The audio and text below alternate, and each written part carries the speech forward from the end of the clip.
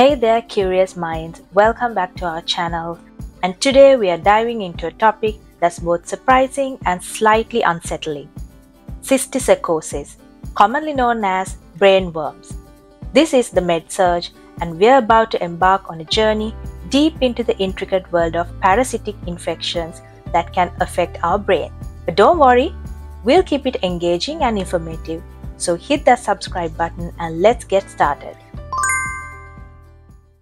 So what exactly is cysticercosis? Well, imagine this. Microscopic invaders setting up a camp in your brain, disrupting your nervous system like unwanted guests crashing a party. We don't want that happening, right? Cysticercosis is caused by the larva of the pork tapeworm, also known as Taenia solium.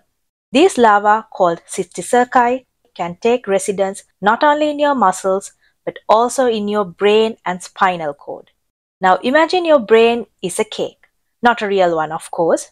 The cysticerci are like the sneaky sugar-hungry gremlins that decide your brain cake looks like a very cozy place to stay.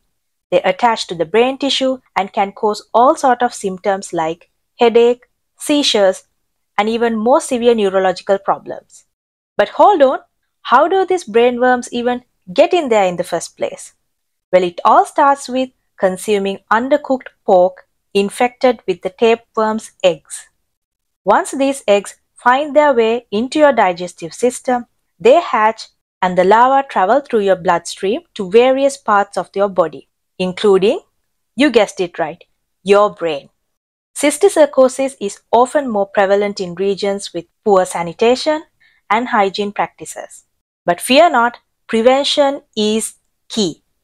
Cooking pork to the right temperature, practicing good hand hygiene, and proper sanitation can significantly reduce the risk of contracting these unwelcoming guests. Alright, it's quiz time. Can you guess which country has the highest rate of cysticercosis? Leave your answer in the comments below. I'll reveal the correct answer at the end of this video. Remember, knowledge is power, and by learning about these unusual topics, we can better protect ourselves and others.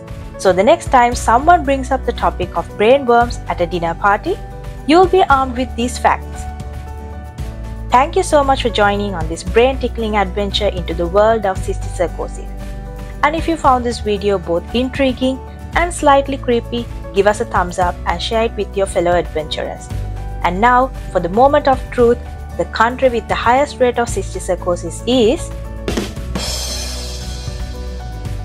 revealed in the comments.